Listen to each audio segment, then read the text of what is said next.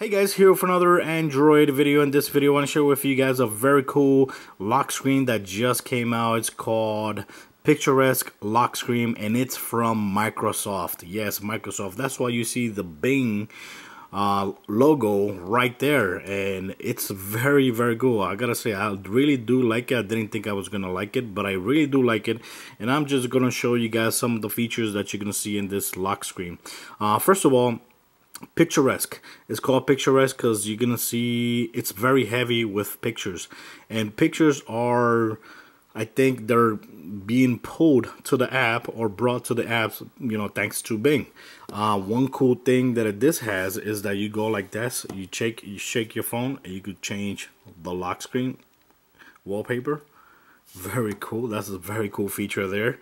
Another thing that you have here is icons, which is awesome. I like having shortcuts. Like you see how there, look how fast that opened up. That was very cool. Let's go ahead and close it again. Of course, these shortcuts right here, you could go ahead and customize it and put whatever app you want there. Here you got the date and time. Over here you got the weather, and over here you got the charging of your phone. Here, if you tap right there, you get some information based on the picture that you see back as a wallpaper. Like you see there, you can tap right there and it shows you the description of the picture. One cool thing that it has is that when you slide to the right, and right here you can enjoy the full screen of the picture. You can also, from right here, download the picture to your phone. When you tap right there, it'll download the picture to your phone, or you could click here and delete. Right here, as you keep on swiping, you're gonna be able to go through all the pictures. And for example, if you want to stay on one picture, you could go ahead and leave it there. For example, I could go ahead and leave it there, and that would be the lock screen. But of course, you can shake the phone and it'll change again. And over here, you also have the camera button. If you tap it once, it's not gonna launch it, but you tap it twice, and there you go, it launches the camera right away. Not bad. I like the fact that you have to tap it twice for it to activate. That's a very cool feature. Over here, another cool feature that this app has that makes it different from other apps is it has a news section. Right here you can see top news, entertainment. You can go to science and tech, and sports. But of course, that you can also customize as well, and I'll show you guys how. You can easily tap on one of the news. If I want to tap on this news right here, boom, it will automatically open like a Bing browser right there. But you can also set it up in the settings for it to open your browser preference, whatever app browser you want. If I tap right here, it will automatically open the browser that you use. For example, I use the Chrome browser, so it opened the Chrome browser. Awesome. And slide again, and now you have the settings section. Right here you have the option to control the brightness, auto brightness, like you see there. That's cool. Over here it also has a flashlight. Not bad. Look at that, it has a flashlight right there, and of course it has sound. You can turn it off and on, whatever. Bluetooth, and of course the wireless Wi-Fi.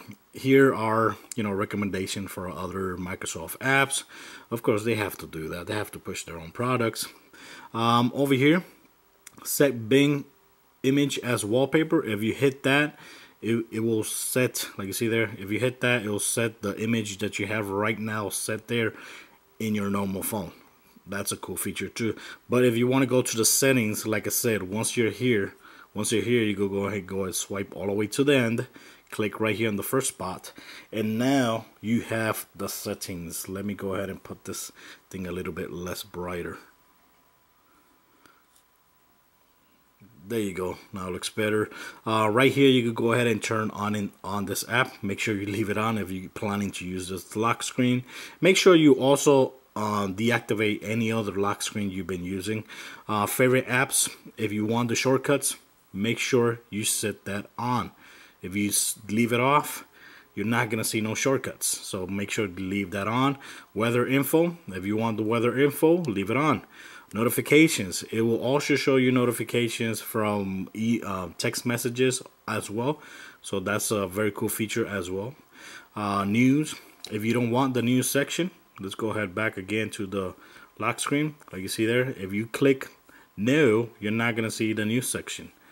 But I actually like it. Let's go ahead and leave it there. Right here, when you select news, you're going to have the option to choose what news.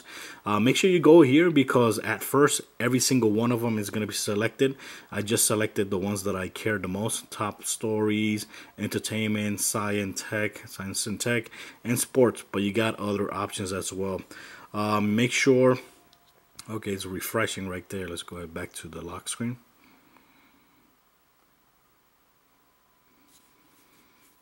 Okay, every time you change something, it's gonna refresh, so keep that in mind. News, open link in external browser. If you don't like the Bing browser, right now we set that up. Now it's gonna refresh. Once you tap on the news, right? Let's go ahead and click here, a news right here. Go and click right there. Boom! It's gonna open the default browser that you use on your phone. That's a cool feature as well. That's very cool. Let's go back over here.